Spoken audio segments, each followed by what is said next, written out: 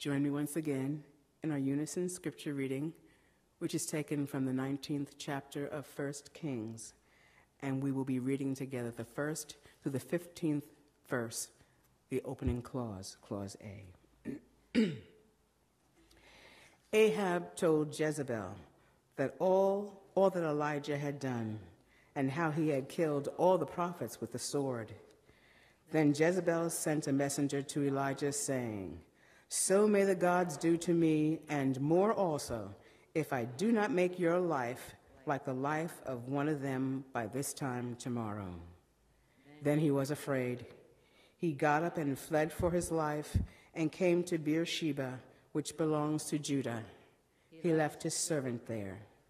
But he himself went a day's journey into the wilderness and came and sat down under a solitary broom tree. He asked that he might die. "It is enough now, O Lord, take my life, for I am no better than my ancestors." Then he lay down under the broom tree and fell asleep. Suddenly an angel touched him and said to him, "Get up and eat." He looked, and there at his head was a cake baked on hot stones and a jar of water. He ate and drank and lay down again. The angel of the Lord came a second time, touched him, and said, "Get up and eat, otherwise the journey will be too much for you." He got up and ate and drank. Then he went in the strength of that food 40 days and 40 nights to Horeb, the Mount of God. At that place he came to a cave and spent the night there. Then the word of the Lord came to him, saying, "What are you doing here, Elijah?" He answered, "I have been very zealous for the Lord, the God of hosts. For the Israelites have forsaken your covenant, thrown down your altars, and killed your prophets with the sword. I alone am left, and they are seeking my life to take it away." He said, "Go out and stand on the mountain before the Lord, for the Lord is about to pass by." Now there was a great wind, so strong that it was splitting mountains and breaking rocks in pieces before the Lord. But the Lord was not in the wind. And after the wind, an earthquake. But the Lord was not in the earthquake. And after the earthquake, a fire. But the Lord was not there in a fire. And after the fire, a sound of sheer silence. When Elijah heard it, he wrapped his face in his mantle and went out and stood at the entrance of the cave. Then there came a voice to him that said, "What are you doing here, Elijah?" He answered, "I have been very zealous for the Lord, the God of hosts. For the Israelites have forsaken your covenant, thrown down your altars, and killed your prophets with the sword. I alone am left, and they are seeking my life to take it away." Then the Lord said to him, "Go, return your way to the wilderness of Damascus." It's okay. It's all right. You know, it's tough when you're the only one. So, in the story that we just read, there's this guy, Elijah, and he goes and hides out in a cave because he's mad at God. And God says, "Go out to the mouth of the cave, and my presence will pass by." And there's this huge wind, like a hurricane, right? And like trees are falling down and rocks are falling down from the mountains. But God is not in the wind. And then there's a huge earthquake. Have you ever been in an earthquake? Yeah, I lived in a country where there was lots of earthquakes for a while. And gentle earthquakes go like you kind of sway. But when it goes up, when the number goes up and it's up and down and violent and really shakes you and can scare you. But God was not in the earthquake.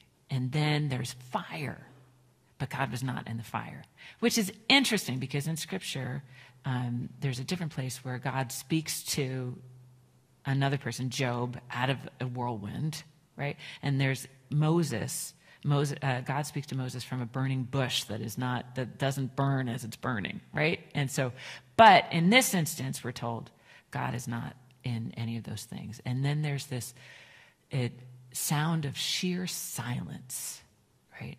And then God speaks to Elijah in the silence. And I was thinking about the ways that we pray, because very often when we pray, and at the end, I always say, let's fold our hands, close our eyes, bow our heads. And that's kind of to try to center ourselves. We don't have to close our eyes to pray. We can pray with our eyes wide open, but it's a way to kind of just focus. But sometimes we can and do all the talking. But God can speak to us in the silence. And somebody told me about a way to enter into prayer with God. Can you think of somebody who gives like a really, really good hug? There are certain people who are just good huggers, right? And when they hug you, you're just like, oh, you just feel really loved. Do you know what I'm talking about? Do the adults, everybody know? There's it's not everybody, but there are certain people, when they give you a hug, you just like, oh, and it just makes you go, yes, right? Her sister Violet. Violet is a good hugger? Oh, really? She gives the best hugs? How sweet is that, right? What a gift, right? So this person who said, when you go to pray with God, you can close your eyes and imagine that God is giving you like the best hug.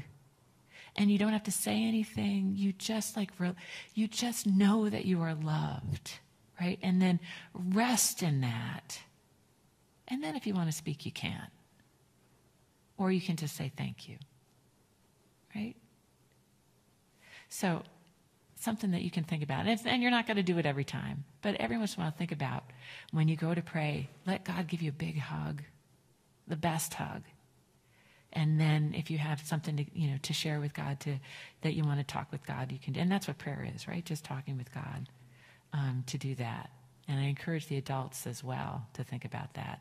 And you don't always have to talk. We can just rest and be with God. So now I'm going to say, let's fold our hands, close our eyes, bow our heads.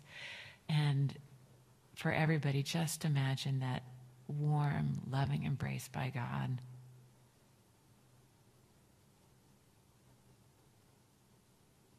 Thank you, God, for loving us and for listening to us when we pray, and for reminding us that we should sometimes be silent and listen for your voice. We pray this in Jesus' name. Amen.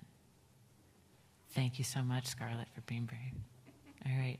Mr. Dave is going to play some music, and then you are going to go out with Mrs. Walsh and your mom for Sunday school. Thank you for coming up. Our second scripture lesson comes from the Gospel of Luke, chapter 8, verses 26 through 39. Then they arrived at the country of the Gerasenes, which is opposite Galilee. As he, Jesus, stepped out on land, a man of the city who had demons met him. For a long time he had worn no clothes, and he did not live in a house but in the tombs. When he saw Jesus, he fell down before him and shouted at the top of his voice, "What have you to do with me, Jesus, Son of the Most High God? I beg you, do not torment me." For Jesus had commanded the unclean spirit to come out of the man. For many times it had seized him. He was kept under guard and bound with chains and shackles, but he would break the bonds and be driven by the demon into the wilds. Jesus then asked him, "What is your name?" He said, "Legion," for many demons had entered him. They begged him not to order them to go back into the abyss. Now there on the hillside, a large herd of swine was feeding, and the demons begged Jesus to let them enter these, so he gave them permission. Then the demons came out of the man and entered the swine, and the herd rushed down the steep bank into the lake and was drowned. When the swineherd saw what had happened, they ran off and told it in the city and in the country. Then people came out to see what had happened, and when they came to Jesus, they found the man from whom the demons had gone sitting at the feet of Jesus, clothed and in his right mind, and they were afraid. Those who had seen it told them how the one who had been possessed by demons had been healed. Then all the people of the surrounding country of the Gerasenes asked Jesus to leave them, for they were seized with great fear. So he got into the boat and returned. The man from whom the demons had gone begged that he might be with him, but Jesus sent him away, saying, "Return to your home and declare how much God has done for you." So he went away, proclaiming through the city how much Jesus had done for him. This is the word of the Lord. Thanks be to God. Let us join our hearts in prayer. Gracious God, I pray that the words of my mouth and the meditations of all our hearts might be acceptable in your sight, for you are our rock and our Redeemer. Amen. So years ago, when I was a senior in seminary, and I can't believe how time flies, because it feels like yesterday. They had a comedy night. They called it Theologiggle. And this story of the Gerasene demoniac was told from the perspective of the swineherder. And I'll never forget it. So I'm not going to do it justice, but one of my classmates stood up and he said, "There I am, minding my own business. And this Jesus comes to shore and he goes and talks with the crazy man in the tombs. And suddenly the crazy man's not crazy anymore. And people think we had a problem with that. We didn't have a problem with that.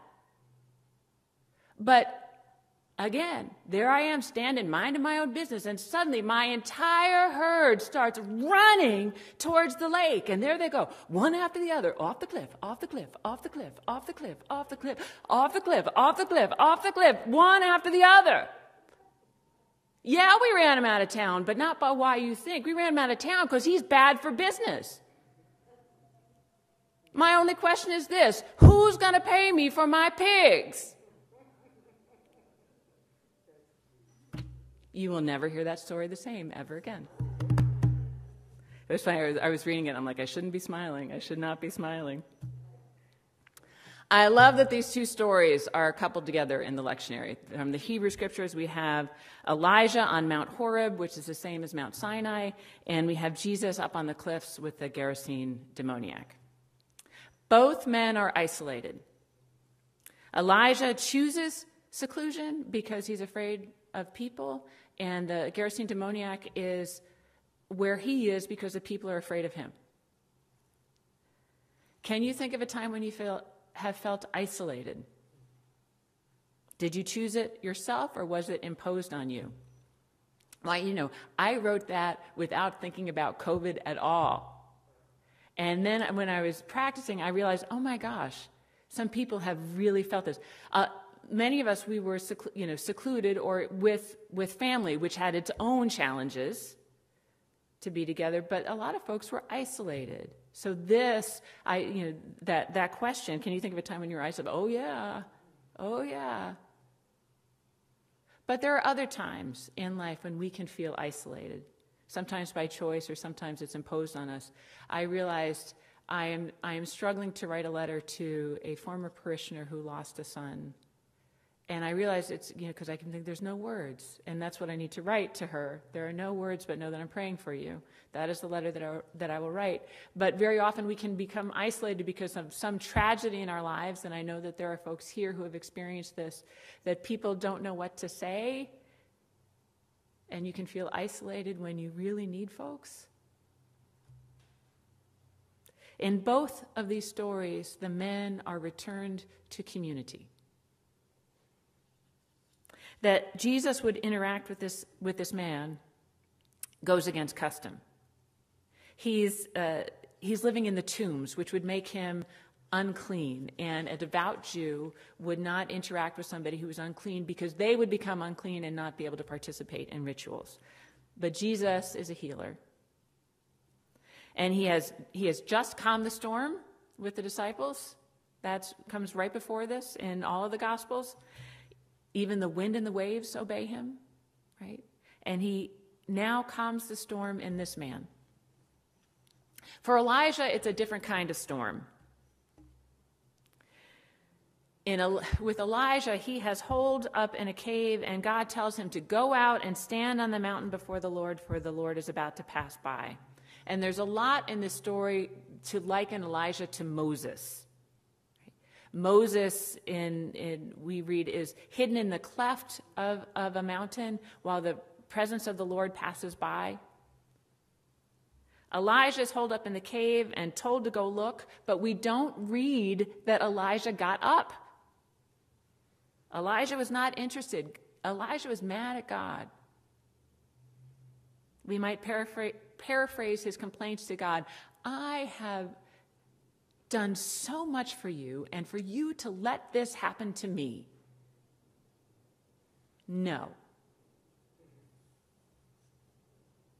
Have you ever had a thought like that? Or maybe, what did I do to deserve this? Or, I have given my life to you, and you would let this happen to me. I don't think they say this anymore, but talk to the hand, God. Talk to the hand. And while Elijah sat, there was a strong wind that split the mountains. There was an earthquake. There was a fire, and Elijah did not move. And then there was a sound of sheer silence. And the translation is tricky there. There could be a gentle little breeze. It could be the sound of a light whisper or the traditional still small voice. But what if, however, it was a sound of sheer silence? Because there's always noise.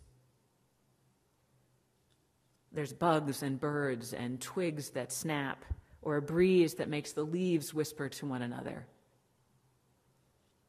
The sheer silence spoke to him, and he got up.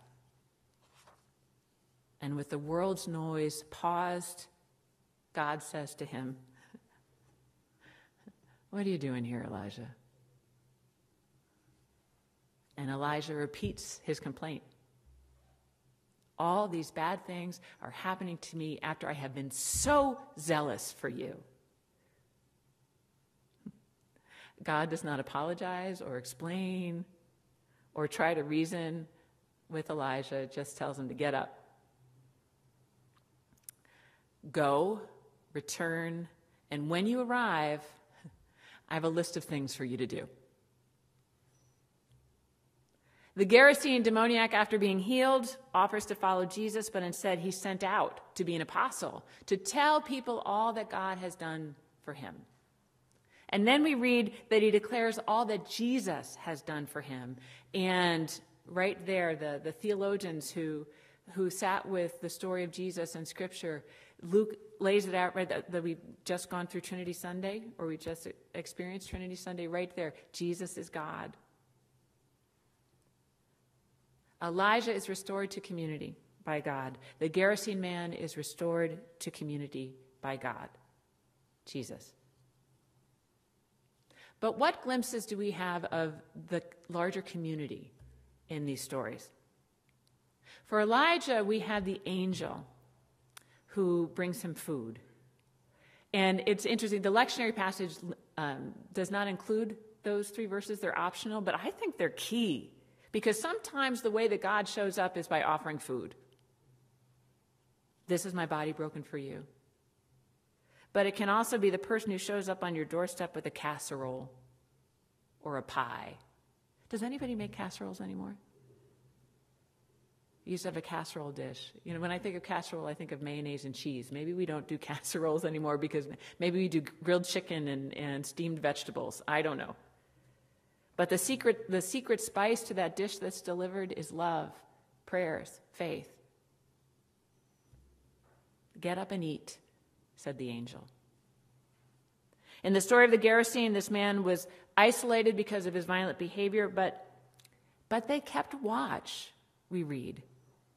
Somebody had to have fed him. Years ago, I was hiking, and I saw a sign posted on the side of the road, and I'm paraphrasing because I don't have the sign with me. So it was something like this: Matthew, it's time to come home. This is the last week we will deliver meals. You've been gone too long. Come home to your bed. We love you, but we can't go on like this. And I can't be the only hiker who said a prayer for Matthew and his family. They were looking out for him. In the version of the Gerasene demoniac in the Gospel of Mark, Jesus tells him, go home to your friends. He had community. People were looking out for him. He was not wholly cut off. Now, what I'm about to say, I think is really interesting take on this passage, and I think extremely relevant, but I'm not going to dive too deeply into it. Scholars are struck by the name Legion, that he's called Legion, because Legion is a military term which points a finger at the Roman Empire. A legion is somewhere between 3,000 and 600 soldiers. So the idea of being occupied rather than possessed. This passage might be an indictment of violence. Once the legion left the man, what do? They enter the swine or the pigs, who run off the cliff and kill themselves immediately. We can think of the tortured souls who have seen too much violence, who have witnessed too many atrocities, and their souls have been offended because no one should have to be a party to such horror.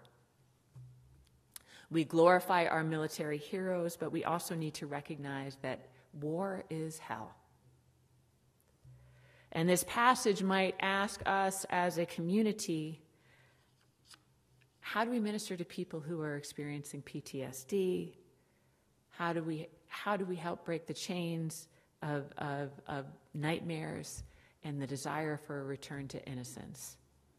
What is the bread that we can offer? How can we help God in the healing? This passage might enlist us to be mindful and show up for those who have enlisted for us. So I plant that seed. How might we do that? You will notice in this passage that both men, once restored to relationship, are called to serve. We are all saved to serve. And I was listening to a video of a pastor saying, saved people serve. Boom. Period.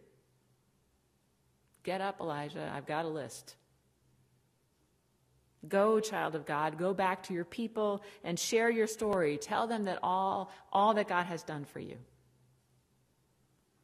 And to you and me, what is God whispering to you in the silence? How has God called you to serve? Who needs to hear the story of your salvation?